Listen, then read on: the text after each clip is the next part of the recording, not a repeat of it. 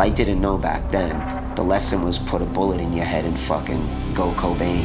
Let's see all you guys! Get in the middle! One last New York fucking 92 pit!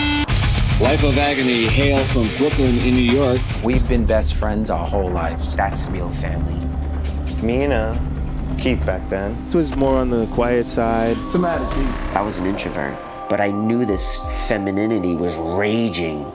I didn't want anyone else to see it. Come on! People love Joe. And this is an ego talking. I know I am where I belong. I always felt a bit different, and not in a good way. Call it what you will, call it suicide.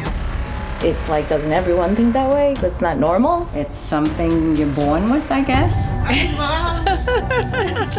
She didn't know that her mother overdosed on the couch. My poor mother, she didn't get to live. She didn't know that her father was a drug addict. Pulling needles out of his hand. We just tried to give her a good life as a little boy. All my crazy shit comes from this one. That is not true. Being her cousin and living in the same home. There's a lot of scary times. And everybody was violent. It was fucking chaos. These are all lost years. You can't get them back. Those things that Joey and Mina were going through affected me personally because we were so close. Those stories would come out in my lyrics. That aggression, you got it out through the music. You could feel the momentum of the band just growing and growing. I never felt anything like it in my life. It was frightening, overwhelming. It just really seemed like everything was moving in this great direction for the band. And that all went away in one day. Keith left the band.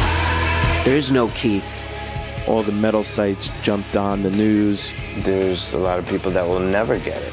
Stop looking at me like I'm a freak. I'm transsexual, completely proud of it. You could all go fuck yourselves. Mina came out of her shell. There's a vibration that they're giving off on those records that just connect with people. This band saved my life.